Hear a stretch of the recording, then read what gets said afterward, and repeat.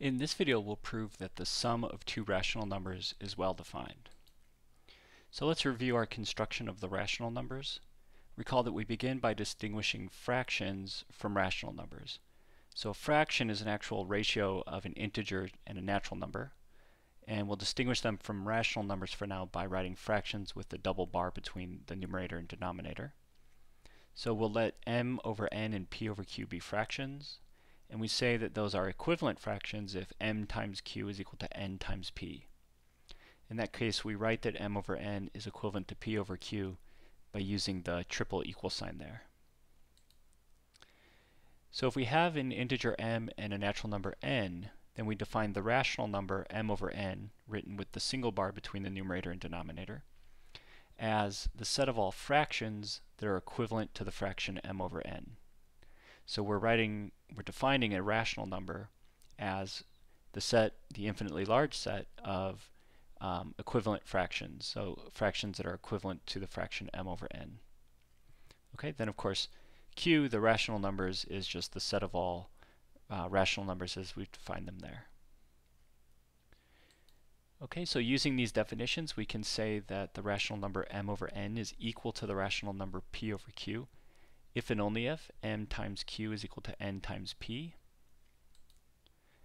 And so we have infinitely many different representations for every rational number. Okay, so for example, all of the fractions you see there, and now we're going to just write fractions with a single bar. All of these fractions, 1/2, 2/4, 3/6, 4/8, 5/10, those all name the same rational number. Okay, but that introduces a problem. The problem is we need to make sure that the result of the operations and relations we use when we're working with rational numbers don't depend on the particular choice of names we use. So let's see how that works itself out in the context of addition. So recall that if we have two fractions f1 and f2, two rational numbers f1 and f2, and if we write f1 as m over n and f2 as p over q, then the sum of f1 and f2 is given by the formula mq plus np over nq. Okay, so that's just the standard way of adding fractions. Now notice that the definition said if we write f1 as m over n, and if we write f2 as p over q. Okay, as we got just done talking about a minute ago, the trouble is that there are infinitely many different ways to do this, so we can make infinitely many different choices of fractional names for the rational numbers f1 and f2.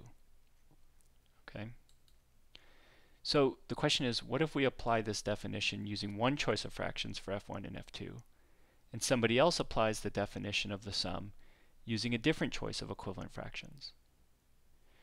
Well, of course, one of our axioms for addition, and just an ordinary, intuitive, everyday property of addition, is that it has a unique result.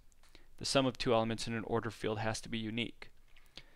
So what that means here is that if I choose a set of names for f1 and f2 and add them together, I better get the same rational number as somebody else who chooses a different set of names for f1 and f2. Okay, so the sum of the two elements in the ordered field had better be the same. It has to be unique. And so whenever we add two equivalent pairs of fractions, we have to end with equivalent fractions as the result of the sum. So another way of putting that in sum is that addition has to be well defined. Okay, so our theorem here that we're going to prove is that if we have two fractions, two rational numbers f1 and f2, that the sum is indeed well defined. So let's say we have f1 and f2 rational numbers, and let's suppose that we start with fractional name m1 over n1 for f1 and p1 over q1 for f2. Okay, with those representations, our sum f1 plus f2 is going to look like m1 q1 plus n1 p1 over n1 q1. And then if we have two different names, m2 over n2 for f1 and p2 over q2 for f2, and we add those together, then with those representations, our sum is going to look like m2 q2 plus n2 p2 over n2 q2. And to prove that f1 plus f2 is well defined, we have to show that even with those two different representations for the fractions and the resulting appearance of difference between the sums, that they're actually the same. Okay, so we want to prove that m1q1 plus n1p1 over n1q1 is equal to m2q2 plus n2p2 over n2q2. Of course, given that m1 over n1 is equal to m2 over n2, and given that p1 over q1 is equal to p2 over q2. Now, given our definition for equality for rational numbers, we have to prove the following. So if we want to prove that f1 plus f2 is equal, those two rational numbers shown there are equal, what we have to show is that n2 times q2, all of that times the quantity m1q1 plus n1p1, is equal to n1q1 times the quantity m2q2 plus n2p2. So we're just applying our cross multiplication definition of equality to the formula for the sum there. So we have to prove that line given that m1n2 is equal to m2n1 and p1q2 is equal to p2q1. Okay? So let's assume then that m1n2 is equal to m2n1, and let's assume that p1q2 is equal to p2q1. Let's start with the left-hand side of the equation that we have to show is true. So we'll start with n2q2 times the quantity m1q1 plus n1p1, and we'll begin by just multiplying through using this distributive property. We'll multiply n2q2 times each term in that sum. So we get on the right-hand side n2q2 m1q1 plus n2q2 n1p1. Let's rearrange that a little bit. So we'll write that then as m1n2 times q1q2 plus n1n2 times p1q2. So you can see that each of the four terms in the product there is in the corresponding term in the sum above. And now we're going to use our equalities. We know that m1n2 is equal to m2n1, so we replace it there, and we know that p1q2 is equal to p2q1, so we replace it at the end on the right hand side. Now we can rearrange that again, so we can write that as m2q2 times n1q1 plus n2p2 times n1q1 using the commutative and associative properties of multiplication.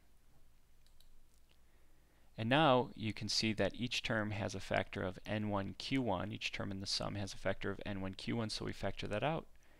And we get that our left-hand side there that we began with is equal to n1q1 times the quantity m2q2 plus n2p2. Okay, so that's a lot of calculations, a lot of subscripts and p's and q's and m's and n's. What does it show? Okay, we've proven this. And if you recall, that is equivalent to saying that our two sums are equal, our two fractional sums. So this is exactly the definition of m1q1 plus n1p1 over n1q1 being equal to m2q2 plus n2p2 over n2q2. Okay, so that is exactly means that m1 over n1 plus p1 over q1 is equal to m2 over n2 plus p2 over q2. Okay, and that's exactly what we had to show to demonstrate that addition was well defined. Okay, so f1 plus f2 gives us the same result regardless of which representations we use for f1 and f2. Okay, and that exactly means that f1 plus f2 is well defined. That concludes this video. Thanks for listening.